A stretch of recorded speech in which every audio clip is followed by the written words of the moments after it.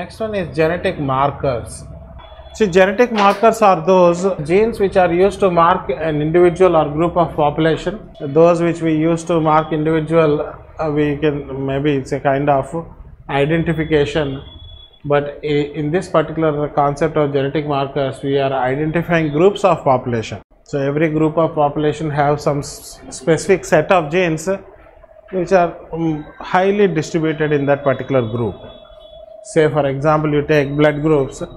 Some population groups show some predominance of one particular blood group. So such kind of things are used as, are considered as genetic markers, and in order to be considered as genetic marker, the distribution of the alleles or genes should be greater than 1% of the total population.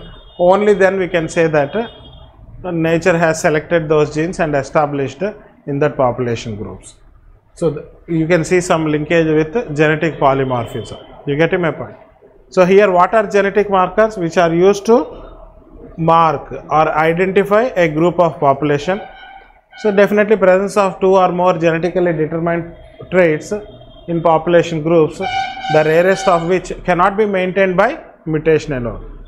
So those of them which nature has selected, has established, and therefore different population groups have some different genotypic variations, and only except blood groups, many other genetic markers which were given in the syllabus do not show a fixed pattern.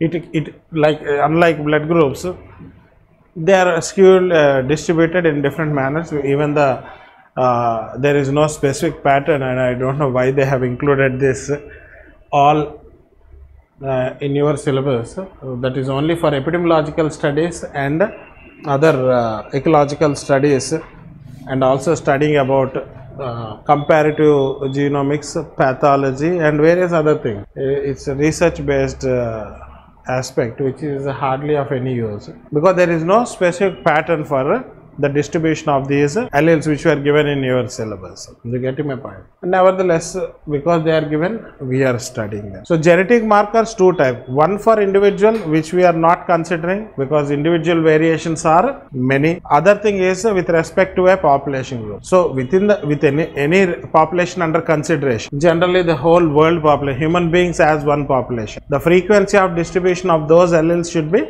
greater than, then only we can consider as a genetic marker. For such kind of genetic markers, the location or position of gene on chromosome is also identified. They know that these are prevalent, so they studied more, and the location of these genes on the chromosomes have also been identified or mapped.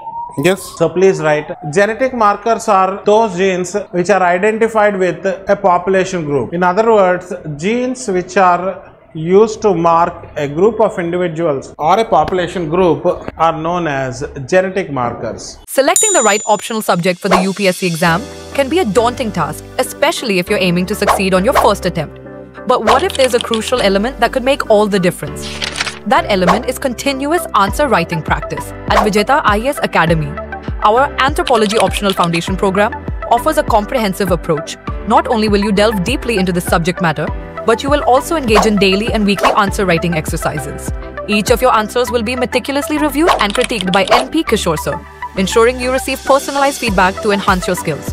This approach has already helped many students achieve impressive marks and ranks, such as Akanksha Singh, 311 marks in Anthro CSE 2022.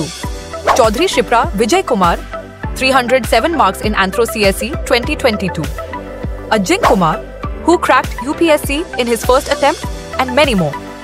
With daily feedback and structured practice, you will be well prepared to succeed in the UPSC examination. With our focused feedback and structured practice, you'll be well equipped to improve your performance and boost your chances of securing a top rank in the CSE. Don't wait any longer. Enroll in Vijetha IAS Academy today and unlock the proven success formula for conquering the UPSC exam.